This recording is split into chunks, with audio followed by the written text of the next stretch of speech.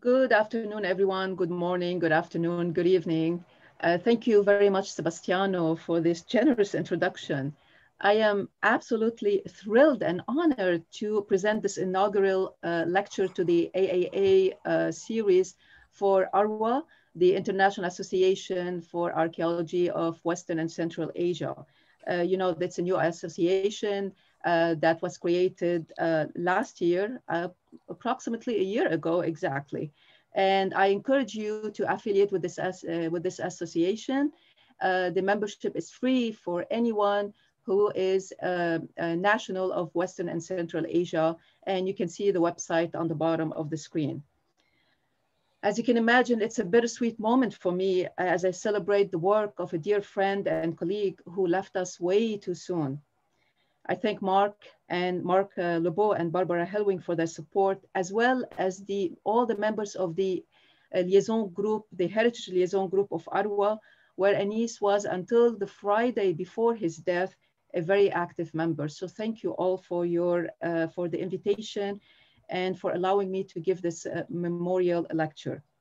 I'm also indebted to the Director General of Antiquity of Lebanon, Mr. Sarkis El-Khouri, who represents the DGA, and for the two regional directors of the two areas I'm gonna talk about now, the North and Byblos, and there is Mrs. Samar Karam and Tanya Zavan. Thank you both for your enthusiastic backing. And of course, Sebastiano and Tara, thank you for your invaluable help in setting this first presentation. Even though it's only me tonight speaking, I can confidently say that I speak for many people who knew Anis and who worked with Anis. He touched their personal and professional lives in many different ways. And I thought of all of you when I was writing this paper today. And these are like a few pictures of Anis. The last one on the left is from Tripoli, and you can see it's a recent one because of the mask. And I thank Jolt Wagner, one of Anis's collaborators from Hungary, for sending it to me. The one on the right, you know it, it was taken by me at the end of the excavations at Byblos in 2015. And the one on the top, it's a painful one. And I thank Martine Francis, who is seen on this picture, who sent it to me. And you can see a very young Anis and a very young Jean-Paul Talman working at ARWA. And of course, this is the map of dotting the places where Anis worked. And I'm sure I'm missing some dots. I am absolutely positive. So I try to remember all the places where he worked, and I put them on the map. And you can see the breadth of his hold on the Lebanese cultural heritage. So this presentation will focus on Anis' research at two Lebanese sites that formed parts of his master's and PhD. It is Tell Arqa in the north and Byblos in central Lebanon.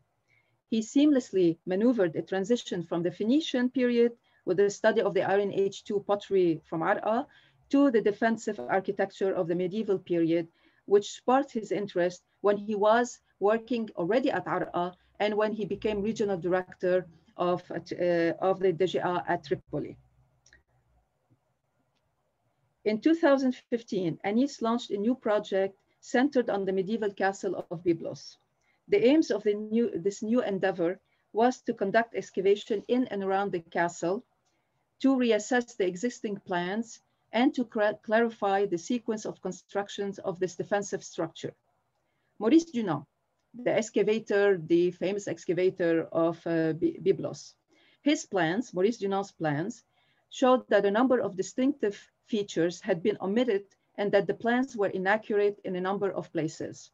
These excavations that continued until Anis' untimely death resumed archaeological investigation following the 42-year hiatus since work on the sites was halted in 1975 due to the beginning of the so-called civil war in Lebanon.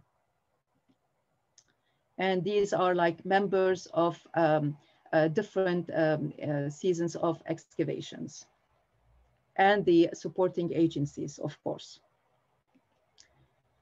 Excavations of the first season centered on the keep or the donjon, and the foundation of the eastern walls of the castle, while subsequent seasons addressed sequences of construction on the northeastern and southeastern towers. I'll be talking today only about the first season, the results of the first season, and that's for two reasons. First, because I was part of the first and second season, so I know the result of these excavation. And second, because the result of the two first seasons were published, and I can confidently present them to you here. The others are yet, are in the, Anis was preparing the publication, and I don't have the liberty of showing them to you here. Byblos is the only city in Lebanon that retains the majority of its medieval rampart, as you can see on this aerial photo. The medieval castle is located to the southeast of the medieval city and overlies the fortification of the ancient city of Byblos, utilizing the foundations of the Bronze Age and Iron Age walls, as you can perfectly see on this photo with the two arrows showing the bronze and Iron Age fortification walls, and the medieval castle was built on top of these immense defensive system. It was one of the first castles to be built by the Crusaders in the Levant, and specifically in the county of Tripoli. One of Anis' first tasks on the site was to re-examine the counterscarp walls, the outer walls of the ditch. In Dunant's published plans, the one that you can see here on the screen, these walls were not represented correctly.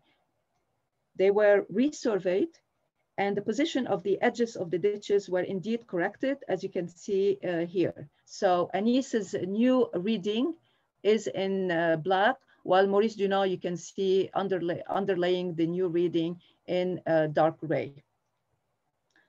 Anis thought that the wide angles that he was able to retrace suggest that siege engines could have been positioned inside the ditch. The first of the three excavation areas was located in the courtyard of the castle to the east of the keep. Its purpose was to study the foundation of the structure. Two soundings, Area A and Area B, marked on the photos, were carried out to find the base of the medieval glacis, marked by the red arrow on the right slide. Here in this photo, we can see the extension of these two soundings. We found a lapidary mark on one of the stones of the glacis, and you can see it on the bottom left. And indeed, Anis, in his work during the 5 years that he worked on Byblos, he was able to collect hundreds of mason marks and record them. And he started the process of gathering them for a publication. And hopefully this publications will see the light in the near future. Unfortunately, Area A yielded modern power cable installed by the Ministry of Tourism and was therefore refilled. On the other hand, Area B yielded archaeological layers in situ. The base of the medieval glacis was found, and you can see it here on this on the slide. That's the base of the medieval glacis. This glacis is 4 meters long and 1.5 meters high, and is built of cut limestone blocks. More importantly, the glacis rested directly on top of the rampart from the Middle Bronze Age II, known as the Hyksos Rampart. The Hyksos Rampart, built of large boulder, is currently located inside a covered building built with sandstone, and it's marked with the big red dot on the slide, and it's located on the eastern part of the castle's eastern curtain wall. In reality, and that's another shot from the west of this rectangular building. And in reality, the rampart of the Middle Bronze Age II, the so-called Hyksos Rampart, was integrated into the structure of the medieval castle, as you can see here on the slide, the right slide. So this is the glacis, the Middle Bronze Age glacis, and this is the rectangular building. So the glacis, they used the glacis as a support, as a foundation, and built the this rectangular building, this defensive building of the castle. According to the construction technique of the northeastern part of the castle, it appears that the Franks initially used the Middle Bronze Age glacis as a fortification wall for the eastern part of the northern front of the castle, and added the limestone glacis as an additional defensive feature before remodeling the castle at a later stage and extending it and adding the part built of bossed sandstone, such as the rectangular building. So you can see here on this section, you can see the Middle Bronze Age glacis, and then the donjon, the keep, built with limestone, and the retaining glacis for the donjon that is resting on the Middle Bronze Age glacis. So that was the first part of the Crusader castle, and this is the cut. In a later period, the Franks are gonna extend the construction of the medieval castle, and they will add a northern enclosure wall and a rectangular building built with limestone and built with sandstone and not limestone, such like the earlier part of the medieval castle. And here is also a section drawn by Emmanuel Devaux, then from the IFPO, from French Institute in Beirut.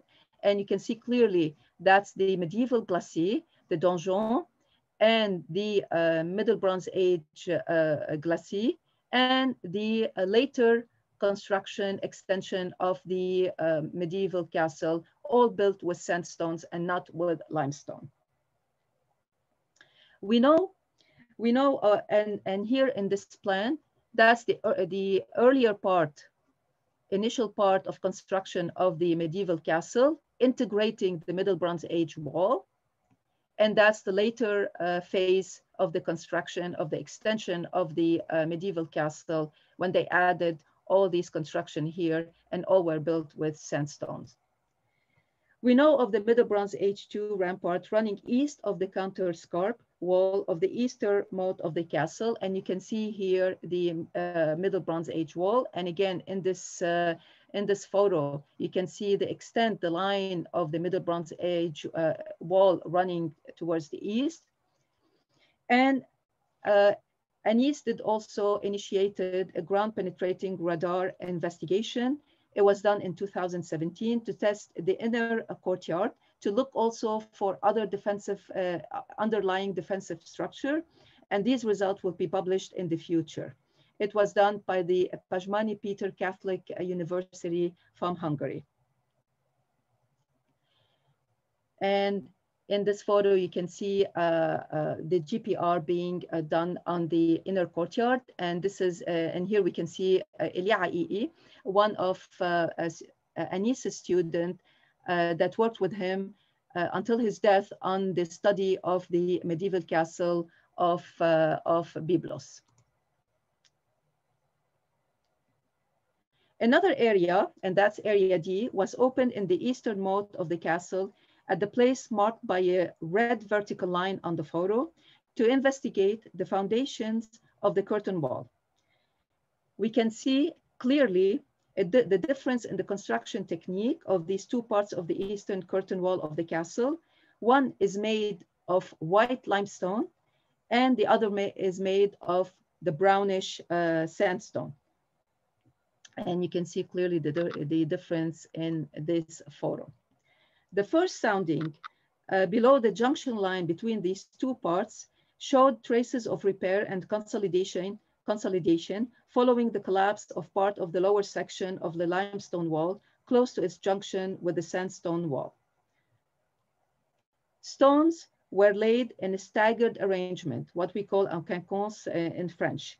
And these were consolidated with a mixture of rubble and stones, and all embedded in a mixture of mud brick and lime. Of course, excavations were stopped in the sector as to not endanger the stability of the building. And you can see here, so in an initial phase, the wall was fragilized for whatever reason, and they tried to reconsolidate it using a staggered arrangement of limestone, and they added a mixture of clay and lime to reinforce it. And that's why we stopped here, because we would have been fragilizing the structure, the integrity of the wall. So we stopped here the excavation. Anis then established another sounding further south at the base of the limestone wall marked by the red arrow on the left side. Excavation showed here that there was no foundation trench, and that the foundation stones of the curtain wall were built directly over the Bronze Age layers, in contrast with the sandstone where the foundation, where there was a foundation trench. This indicates that the limestone wall from the first period of constructions of the castle was built from the inside of the castle against the Bronze Age layers on top of the Bronze Age defensive system. And it was built 6 meters below the level of the interior courtyard of the keep or the donjon.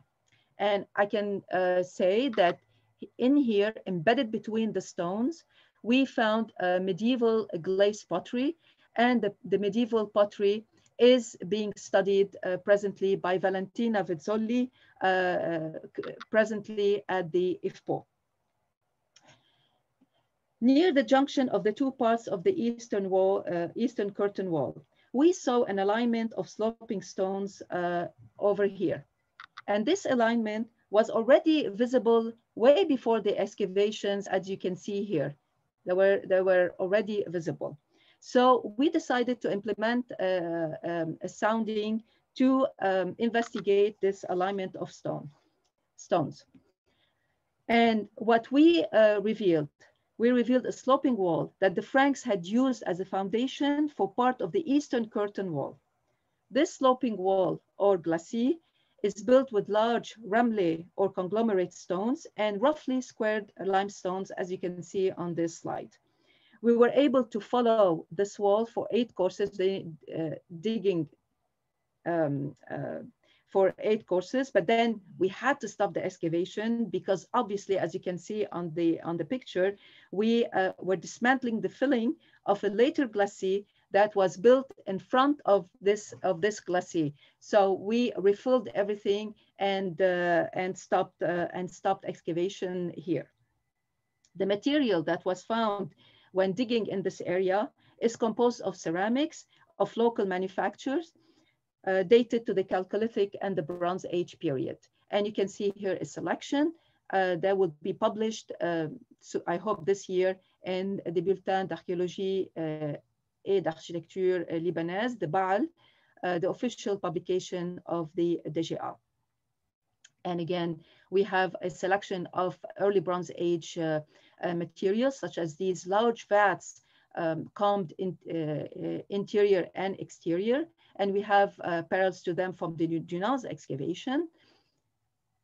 And again, a large selection of combed ware, other inside and outside combing, or outside horizontal, vertical, pattern combing. We have large selections, and all have parallels at nearby sites such as Tell Arqa, Sidon, and all the sites that yielded early Bronze Age pottery. And again, we have also a collection of incised marks on jarred shoulders, and they have perfect parallels at Tell Arqa from the early Bronze Age 3.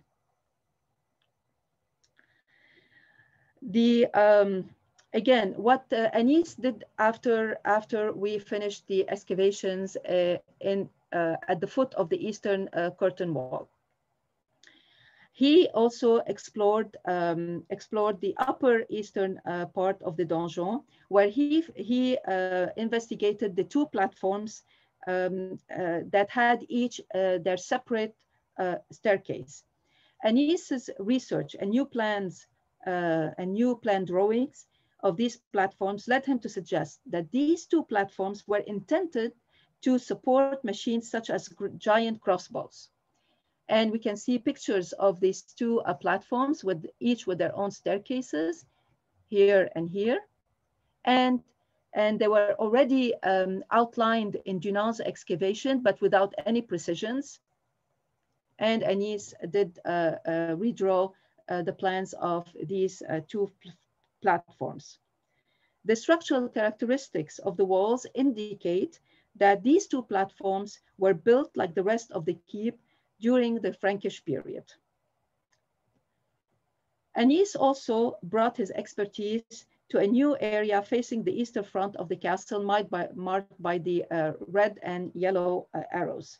He excavated the area where Dunant had located part of a tower. And again, the plan of the medieval castle. And you can see Dunant did report a part of a tower here.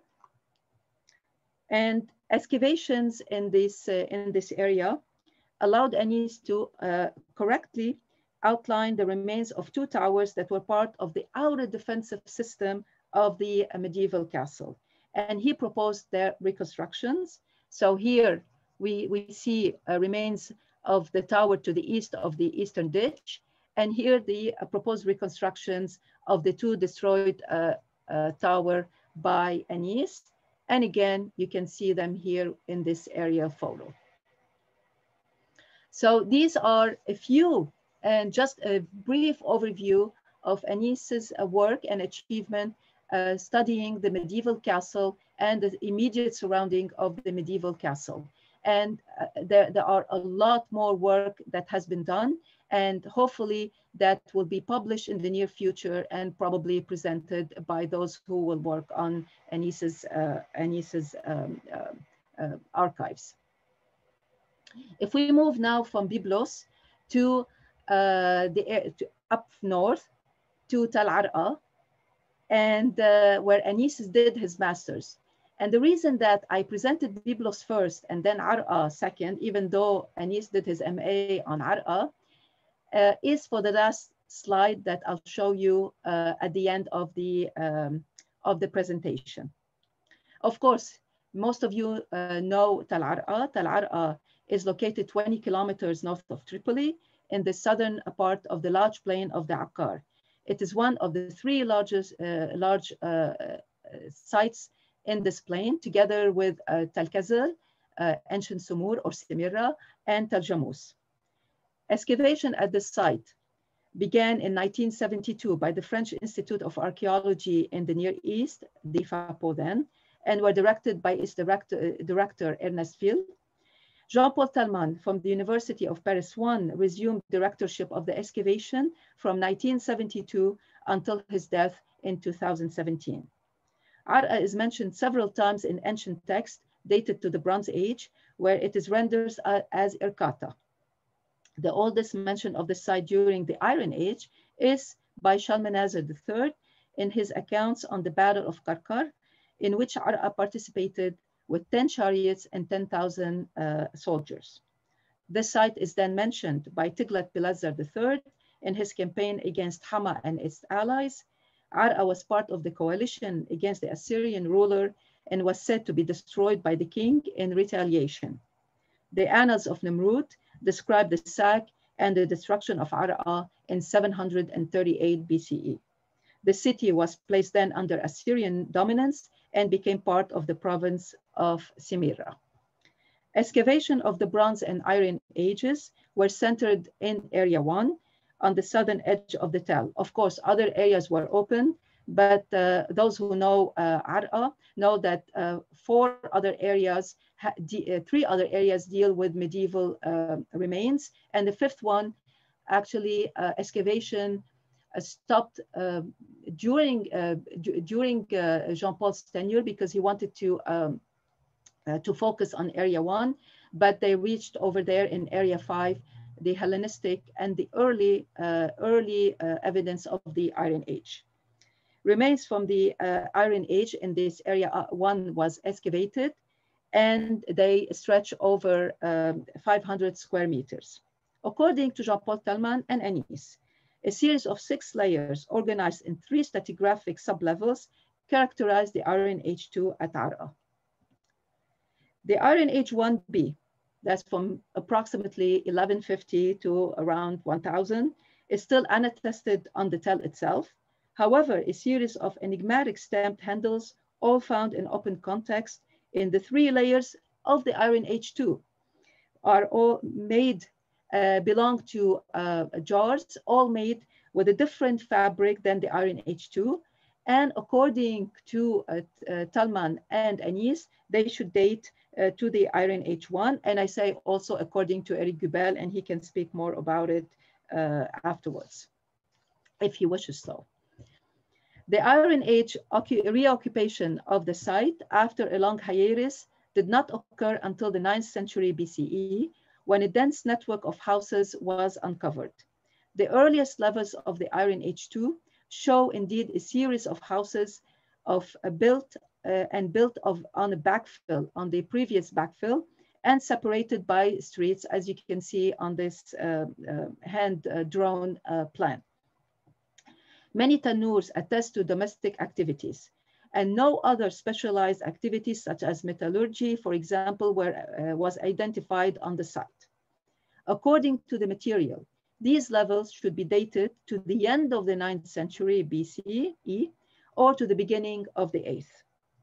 It seems that the city gained some importance during the first half of the 8th century, judging from a stone casemate rampart that was built around the tell, and you can see the outline and the remains of this casemate rampart. The rampart even cut into the earliest dwellings, as you can see here. Excavation in 1981 revealed a small sanctuary abutting the rampart and occupying a surface of approximately 200 square meters. And this is the outline, the remains of this sanctuary abutting the rampart. The plan of the sanctuary is incomplete, but it was formed of 2 separate buildings, each composed of a series of rooms opening to a courtyard. The courtyards contained basins and offering benches made of mud bricks. One of the buildings had 1 small cella, very small, about 9 square meters, and the cella was even fitted with an altar built with stone. The size and the building framework indicate that this sanctuary is a neighborhood sanctuary, most probably, serving the cluster of houses nearby. It was impossible to restitute the circulation plan inside the sanctuary because of the leveling done in subsequent periods, such as the Iron Age 3, but it is not far-fetched to assume that this shrine housed cults for different gods. Indeed, a large number of female figurines belonging to Ashtart and male figurines coiffed with a headdress resembling the Lebede were found inside the structure. Actually, Eric Gubel, who will publish the corpus of Iron Age 1 figurines from ARWA, he thinks that this shrine was devoted to the cult of a local pantheon, a traditional triad consisting of, and I quote, a pregnant enthroned Ashtart, an old bearded Baal, as indicated by similar figurines found in Tel Kazel, and finally a young Baal, and the quotation. This triad is also attested at Tel Kazel and Tabbat al-Hammam in the Syrian part of the Aqar plain. I'm grateful for Eric for sharing with me this information, and I hope, Eric, I didn't put you on the spot here. In the second half of the 8th century BCE, ARWA was destroyed presumably by Tiglath-Pileser III. Indeed, a thick layer of destruction debris and ash covered the entire excavated area, and over here. Everything was covered with destruction debris. The ceramics retrieved from the destruction layer give a date towards the 3rd quarter of the 8th century, corresponding perfectly with the date 738 given by Tiglath-Pileser for the destruction of ARWA. The entire area was then abandoned and turned into a cemetery with cremation pits. And you can see the cremation pits identified marked by the red arrows. Observation on the site indicate that charred bones were not scooped up and put in an urn, jar, or crater, such like we see in Tyre, but were deposited at the bottom of the pit, accompanied by pottery vases.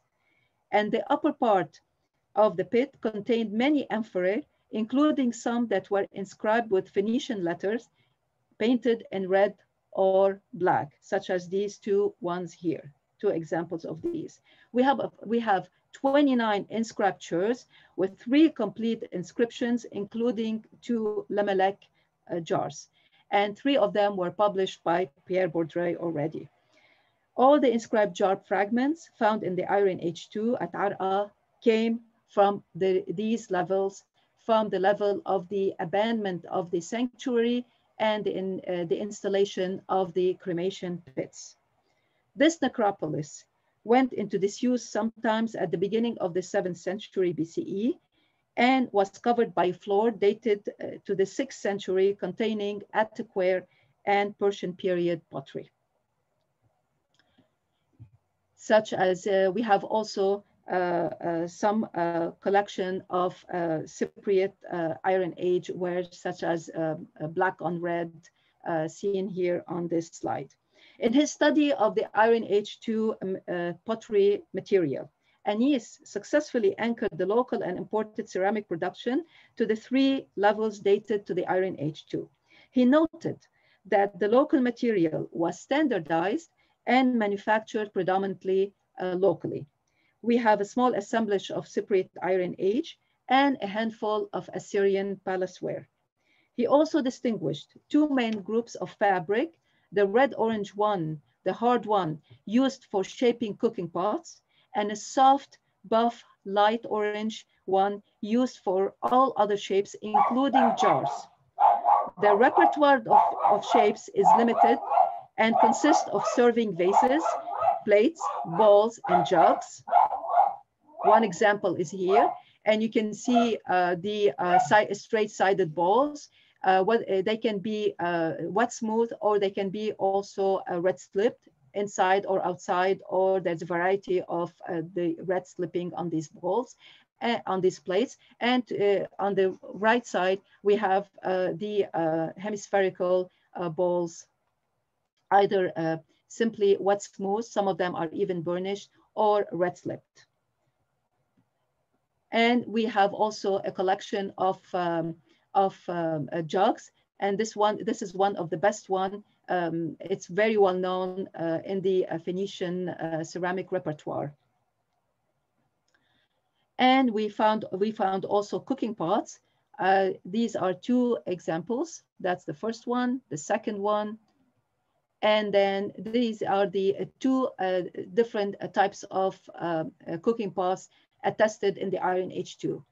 And surprisingly, most of them, approximately 75% of the cooking pots came from the cremation pits, probably attesting to the repast, the funerary repast. And then we have storage jars. The jars belong to 2 types, an ovoid shape with a short rim and 2 loop handles, known also from Tyre and coast of Syria. And on the right side of the slide, you can see the sack-shaped one with a tall rim and monochrome or bichrome geometric decoration. And the ovoid one, you can see examples of them still at Arqa. If you visit Arqa, you see them in the room, and I put here in this slide where you can see Jean-Paul working at his table, and these 2 Iron Age jars displayed over there. And I thank Guillaume Gernes for allowing me to present this photo. And you can see here a picture of the second type of Iron Age II jars painted with red and black.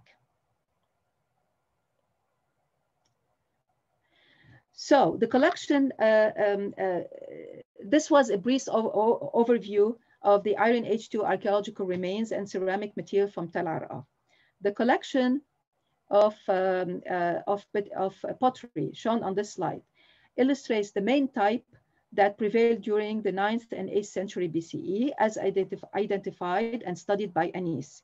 Publication of the Iron Age levels, including the Iron Age 3, were initiated by Jean-Paul Talman before his death in 2016, and meant to include the research done by Anis, of course.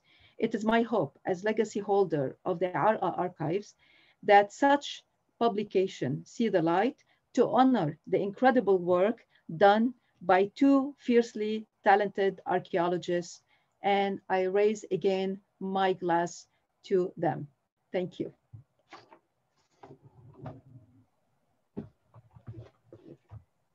So thank you, Hanan. Thank you very much for your presentation. It was really emotional. Thank you. So I just would like to, we have a trouble with the translator from the translation unit of ARWA. He cannot come, so I will ask you if you can to translate your presentation during 5-10 minutes. And I will invite everybody to open the chat. We will use it for the question to the speaker. All of the questions have to be written first in the general chat, and following the presentation in Arabic from Hanan, she will answer to the question, and we will transmit it to her. Thank you. اوكي مرحبا. حنان شرف عم بقدم هالمحاضرة عن شغل أنيس بموقعين بلبنان، عن تل عرقة وشغله بموقع ببيبلوس بجبيل على القلعة الصليبية. إذا بنبلش بعرقة، أنيس عمل رسالة الماستر بالجامعة اللبنانية عن الفخار من الفترة الحديدية الثانية، يعني بين 1000 وال 589 أو 550 قبل الميلاد.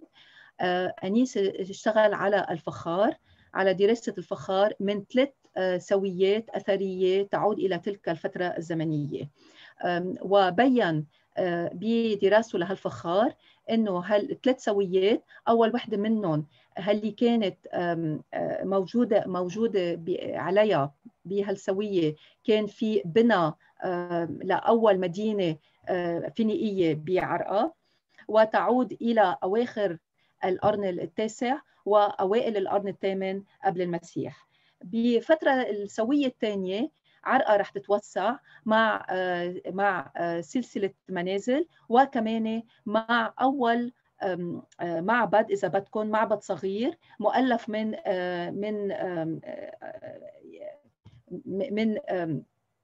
اثنين شو اسمه مجموعة، لا لحظات، من بقلب هالمعبد في عنا السلة قدس الأقداس، وبقلب هالسلة عنا الالتر الأوتيل للإله.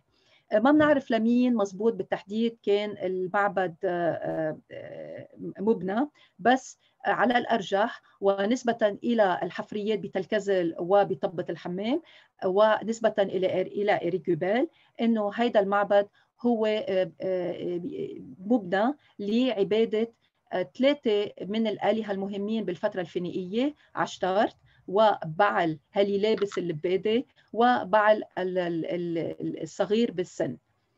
أكيد كمان من هالفترة هيدي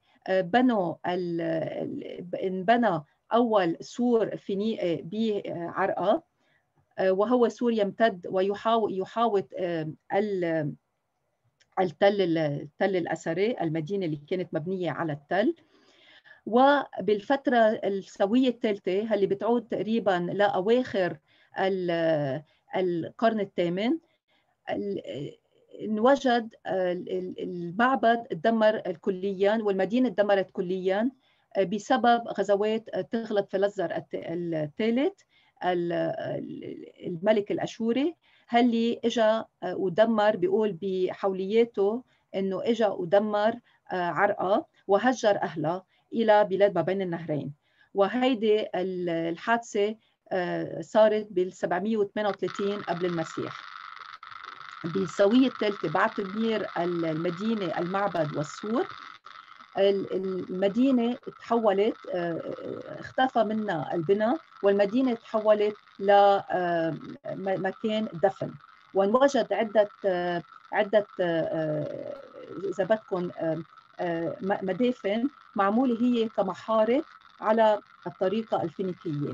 بس بهالمحارق اللي انوجدت ما وقت اللي حرقوا الجثة ما حطوها بقلب جرة مثل ما بنشوف بموقع البص بسور، إنما حطوهم على كعب الجورة اللي حفروها، وفوقهم الرماد، وفوقهم الجرار الفخار. واللي مهم بهيدول المحارق، أجوار المحارق، إنه الجرار اللي انوجدت أغلبيتها، مش أغلبيتها، في عنا 29 جرة عليها كتابة فينيقية، عنا 3 جرات عليهم كتابة كاملة، وفي 2 منهم لا عليهم كتابة لملاك، والباقيين عندهم أحرف فينيقية مرسومة بالأسود أو بالأحمر. لو أنيس قدر من خلال دراسته للفخار إنه يقدر يحدد أنواع الفخار اللي بينت بهالثلاث سويات بعرقة. إذا بننتقل لجبيل، أنيس بلش يشتغل بجبيل بال 2015 لأنه كان مهتم بطريقة بناء القلعة الصليبية الموجودة على التلة، وكان بده يعرف أقسامها كلياتها وطريقة بنائها من أول ما انبنت. ورجع هو ل أكيد البلانات المنشورة من موريس دونان، وشاف إنه غير مكتملة وفي أوقات في أغلاط، فحب إنه يرجع يرسمهم عن جديد ويرجع يقوم بدراسة كاملة وشاملة لهالقلعة. اشتغل أول شيء بداخل القلعة بالدونجون، البرج الرئيسي بالقلعة، وعمل حفرية هونيك بيّنت إنه الحائط الدفاع الجلاسي اللي الفرنجة عمروه مشان يهدوا الدونجون البرج الرئيسي كان معمر دغري على السور من فترة البرونز الوسيط الثاني، وهو يسمى بالسور الهكسوس الكتابات اللي بتقروها عن بيبلوس. وهيدا السور قدر أنيس يشوفه داخل شو اسمه أوضة مستطيلة معمرة لاحقا بحجر رملي، وقدر يلحقه أكيد مبين برات القلعة. كمان مشان يقدر أنيس شاف إنه في طريقتين للبناء بالقلعة. في عنا أول طريقة مبنية بحجر رمل، حجر جيرة، حجر اللايمستون الكالكير الأبيض، وثاني مقطع مبني بالحجر الرملي الساندستون. بقى بده يعرف إنه ليش في عنا طريقتين لهالبناء. بقى عمل حفرية تحت سور الدفاع الشرقي للقلعة، وهالسور الحفريات اللي صارت بال 2015 بينت انه القلعة الصليبية بأول فترة من بنائها بعد ما وصلوا الفرنجة على جبيل، بنوا القلعة من حجر الجيرة الأبيض، واستعملوا دفاعات القديمة من عصور البرونز والحديد. هلي إذا رحتوا لهونيك بعدكم بتشوفوا إنه القلعة مبنية دغري على سلسلة الجلاسي أو الحائط المائل الدفاعي من فترات البرونز، من البرونز القديم للعصر الحديدي. دونك استعملوا واحد من هالأسوار ليبنوا عليه دغري القلعة الصليبية. وبفترة لاحقة عمروا كبروا القلعة وزادوا الأبراج الشمالية الشرقية، ولكن عمروا هيدي المقطع من القلعة الصليبية بالحجر الرملي اللونه بني.